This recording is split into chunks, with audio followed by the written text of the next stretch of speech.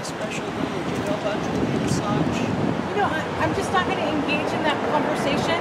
My job as the manager here is just to have the patio and the inside cafe is just a 10-minute break. Thank you. For 10 minutes, it's fine. Yeah, then I'll stand up for 10 seconds and sit back down, right? Hey, I don't think whatever other agenda you're trying to get done also includes harassing these nice ladies. I just want to make that clear. Because you think that you're actually trying to do something nice, but you're actually making their lives hard. You have a good day, sir. You're nasty. Go away. Yeah, we're here because this is the second day of the extradition hearing of WikiLeaks founder Julian Assange.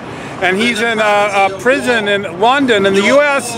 is, first they tried to kill him in the Ecuadorian embassy because he published a lot of things that particularly the Democratic Party was uncomfortable with. In fact, how they created Russiagate and how that whole story of the laptop thing was, was suppressed by the Democratic Party and the FBI.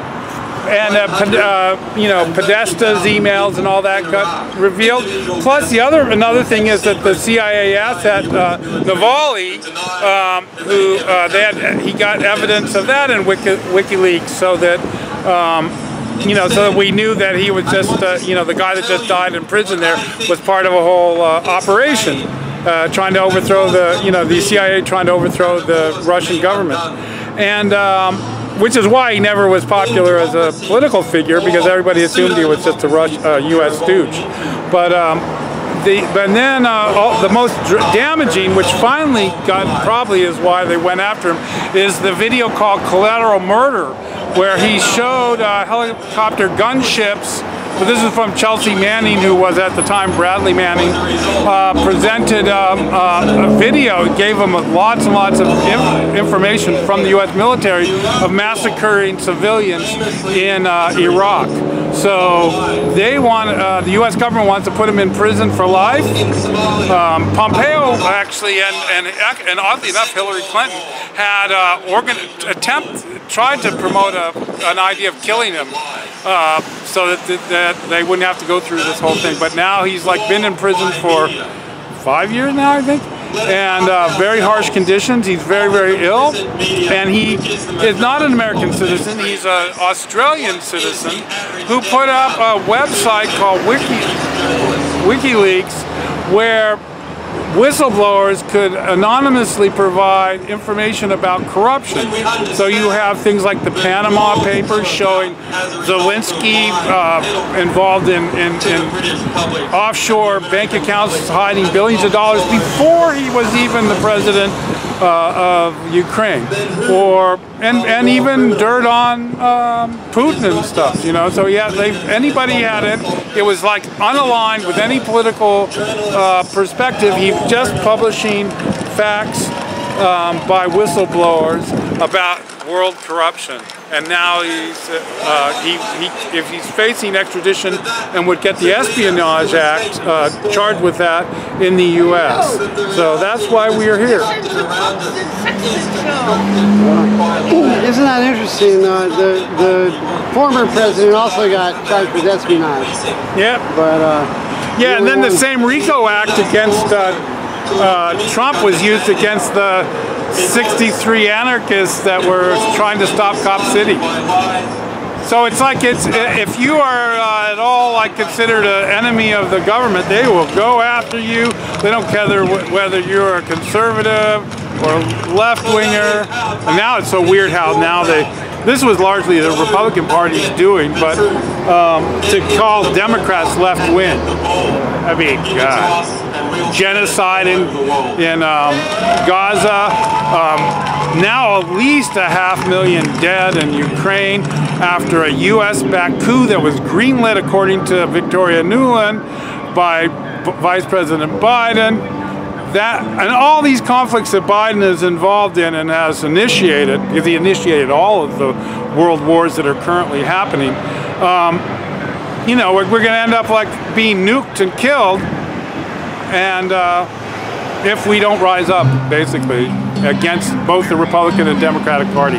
We have to have we are not going to send billions more to Israel and to Ukraine, and we're going to like not threaten our future by supporting these monsters that are running for election or in power already. It's also like the WikiLeaks exposed how our elections are not democratic, or we don't really have elections. You know, they exposed how the Democratic Party, they just choose whoever they want to win the primary, and then that's all we get to choose in the general election. Then the Republicans do the same thing, we know that too. So they just exposed that like all the, you know, all the bombing that the US does for democracy is obviously fraudulent, because we don't even have democracy. We don't even support democracy here. So he showed that the emperor has no clothes in a lot of ways. So I know that they were doing a hearing yesterday, and then I guess yeah, they were.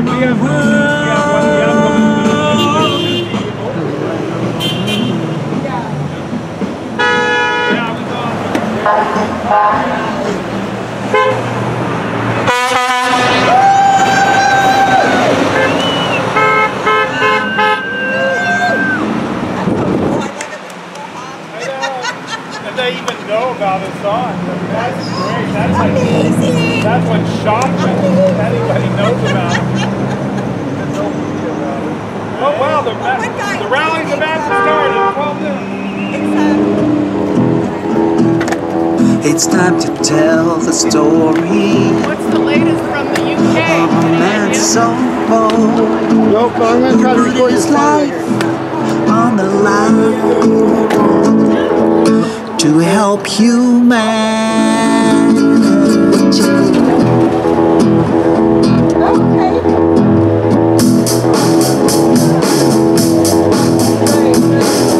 A helicopter gunship fired from the sky. Children lost their fathers, and the glass shattered in their eyes. Julian got the story, and he sent it out around the world. Collateral murder.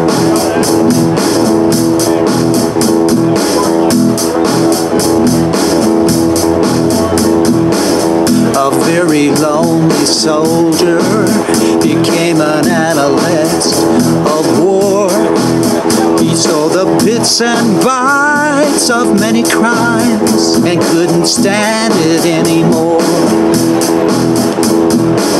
He wandered far and wide in the online world that led to WikiLeaks.org.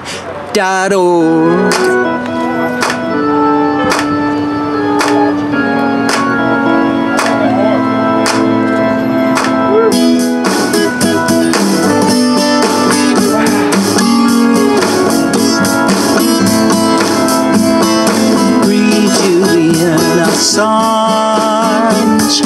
Free Julian. Free Julian Assange. Free Julian. Free Julian Assange. Free Julian. Free Julian Assange. Free Julian.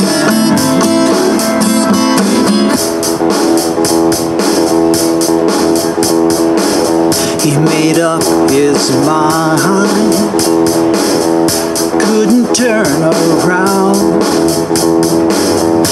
Made up his mind, would not back down. Julian threw down the gauntlet. People have a right to know about the evil in this world. Truth has gotta strike a blow. Free Julian Assange. Free Julian. Free Julian Assange.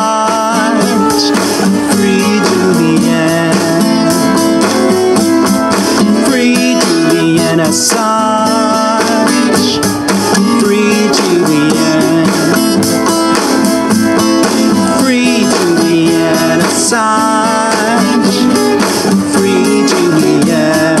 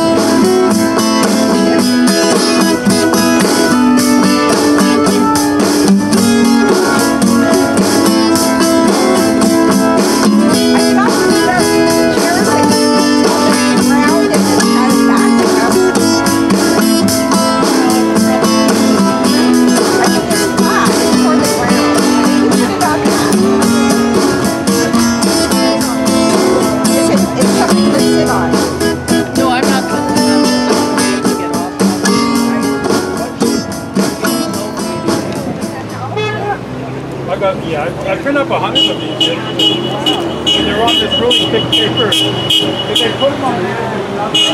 So anyway, we're organizing a protest to defend the rights of the homeless in Sacramento on Saturday, March 16th. There's a series of laws like Senate Bill 1011, which would essentially make it illegal to live outside in the state of California with the random exceptions of some place if you're lucky.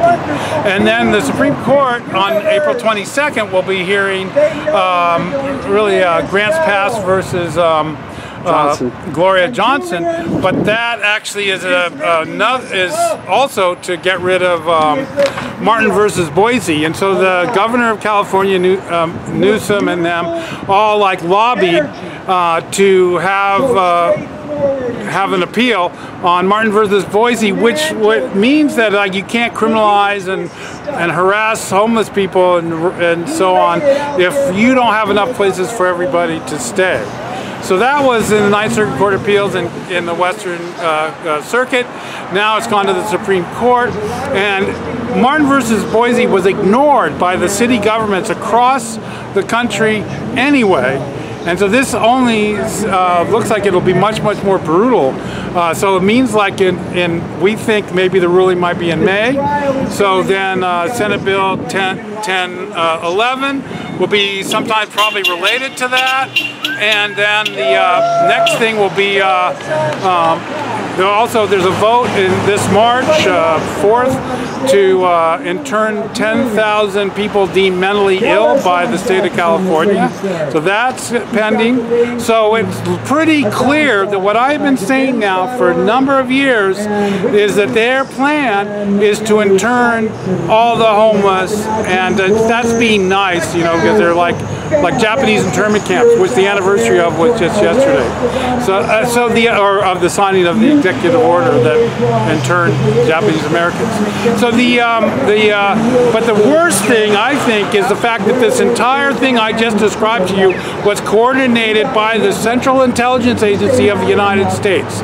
And so this is like a very ugly thing. So the same people that are organizing this are the ones that are waging wars around the world. They're the ones that overthrew the Ukrainian government, that has now resulted in the death of at least 500,000 Ukrainians and estimates of maybe 200,000 Russians, and the genocide within Gaza, and the attacks on the bombing today in Damascus and Syria, and the bombings of southern Lebanon, the bombings of Yemen, the sabotage. These are the people that sabotaged the natural gas pipelines in Iran last week, and this is absolute madness. It is essentially a secret government.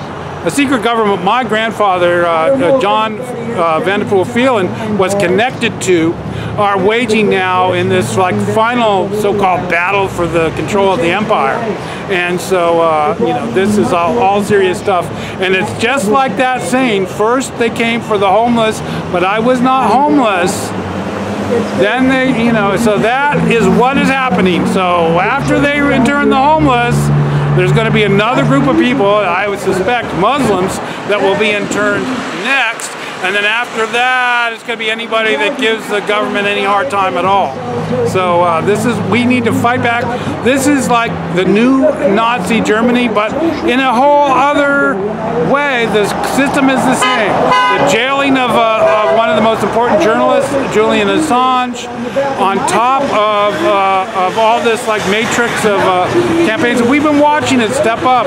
The dehumanization of the homeless in the United States. If you are on nextdoor.com, you're going to see endless tirades about human animals, and we got to get rid of them. And if you recall, that's what the war cabinet in Israel is calling Palestinians.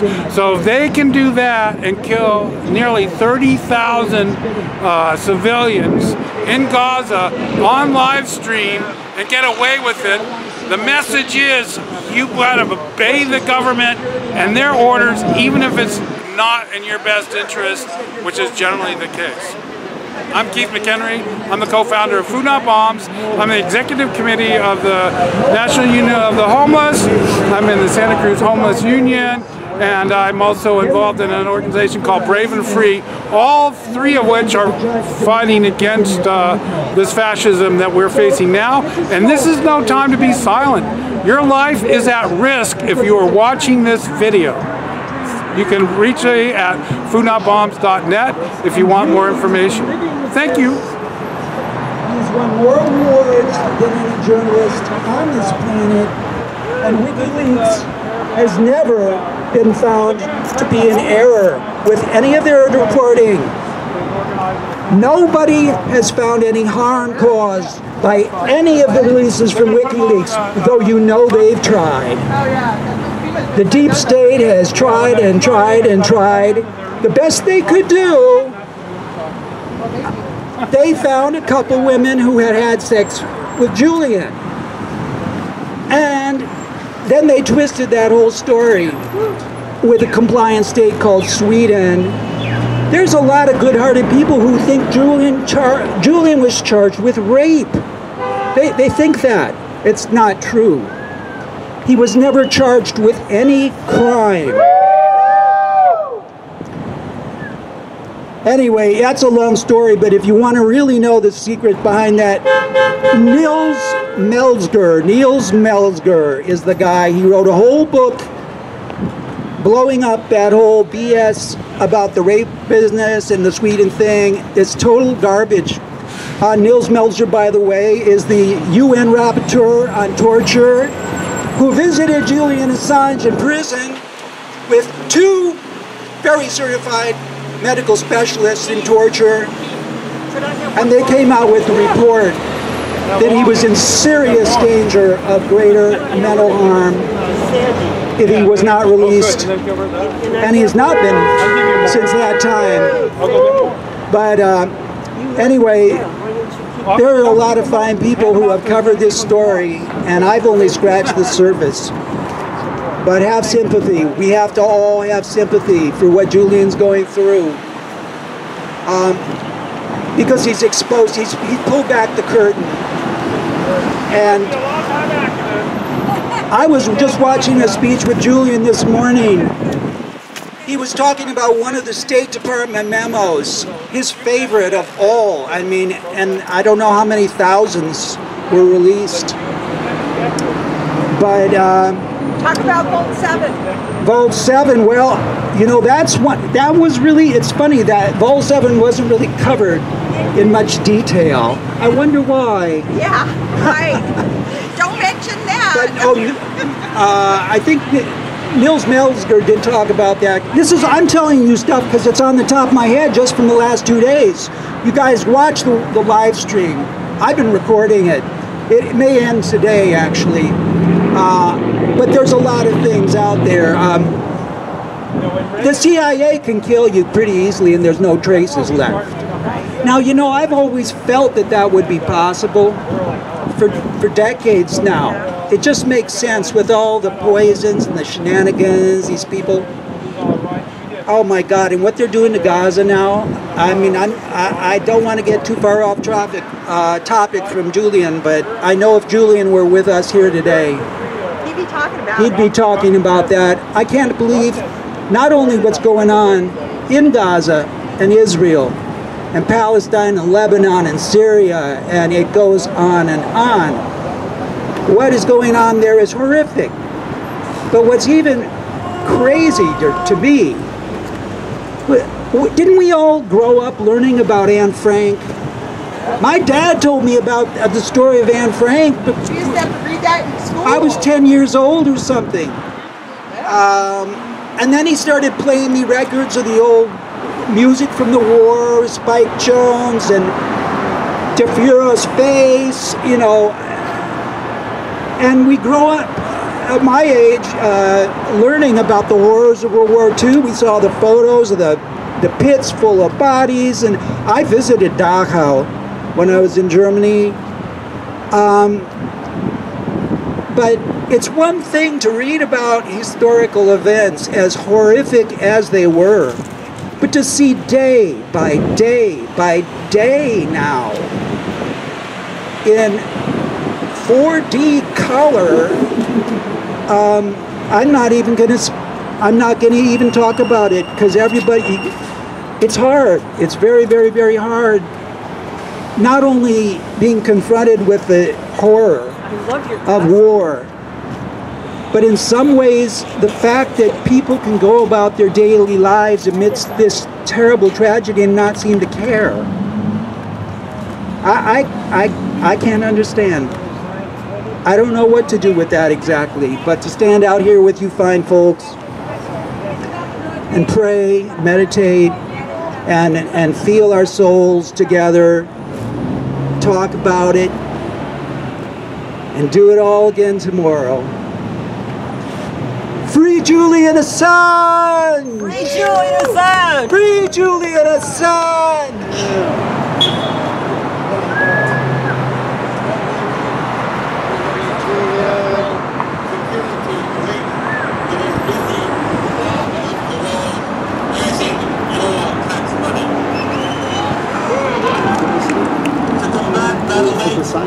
We must not petition. We must take it over.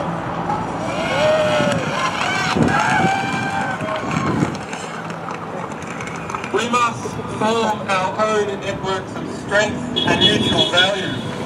We can challenge those strengths and self-interested values of the warmongers in this country and in others that have formed hand in hand an alliance to take money from the United States.